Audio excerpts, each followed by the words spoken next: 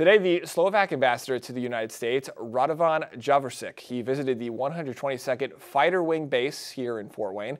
Air National Guard officials say Slovakia and the state of Indiana have had a partnership for over 25 years.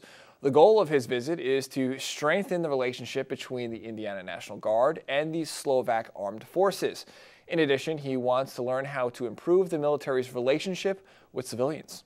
I found it very interesting how the airfield and the airmen and the servicemen are working with local community. This is something we in Europe we have to do it a little bit better. So I'm excited to talk to the commanders, to recruitment staff, to learn what do you do with the local community.